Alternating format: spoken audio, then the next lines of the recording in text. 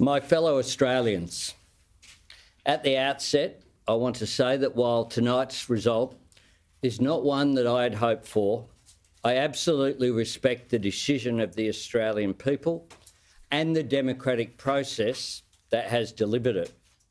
When we reflect on everything happening in the world today, we can all give thanks that here in Australia, we make the big decisions peacefully and as equals, with one vote, one value. And to all Aboriginal and Torres Strait Islander people, I want to say this.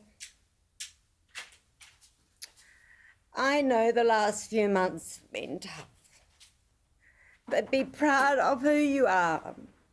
Be proud of your identity.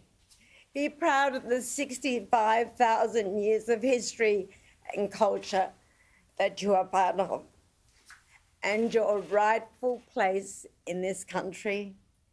We will carry on and we will move forward and we will thrive.